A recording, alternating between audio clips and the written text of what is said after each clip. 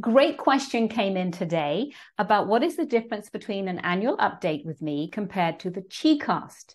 Okay, two very different things. So let me just give you a very brief update on what they are. The Qcast is a monthly video forecast I do for you based on the day of your birth and what you can expect for the month ahead.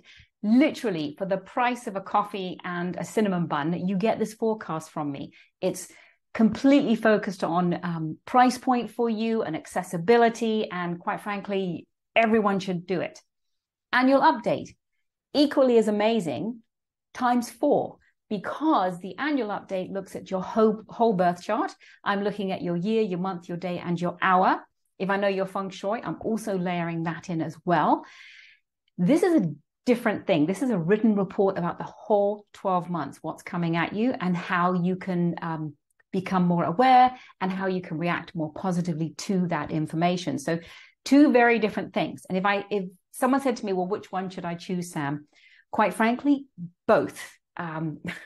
Both, because they're different and they work together. The annual update is your big viewpoint for the whole year. The Qcast is your monthly going through the year, adapting to each month. I do have a VIP release right now, which is a special discount on the annual updates. If you didn't get an email from me, message me, direct message me, however you want to get hold of me, find me, and I will get that link to you because I'm removing that link in a few days. And that link saves you, oh my God, I think up to about $300 and something. So you want to be on that. Anyways, the big difference is one is an annual update, the big forecast on all of you.